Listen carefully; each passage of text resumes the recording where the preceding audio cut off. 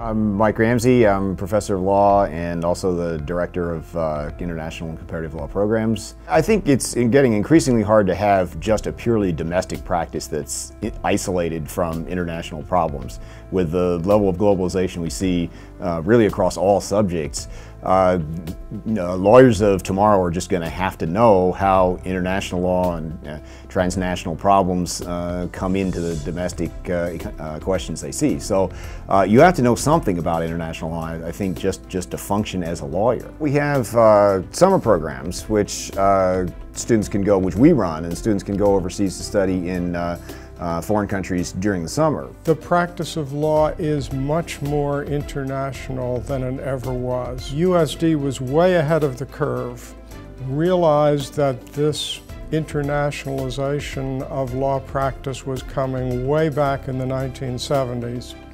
And in 1973, we established the first American law school program on the European continent and the second oldest American law school program outside the United States. So the advantages of a summer program abroad are that it permits you to get a head start on your international education at a time when you're not missing very much because it's just a piece of the summer. Students from our university can go and study in a foreign law school during their regular semester, taking their regular courses. So I think this is going to be an area of increasing interest to our students, something that we are really putting a priority on. And so you have quite a lot of opportunities to experience international law, both as a student and then as a practitioner after graduation.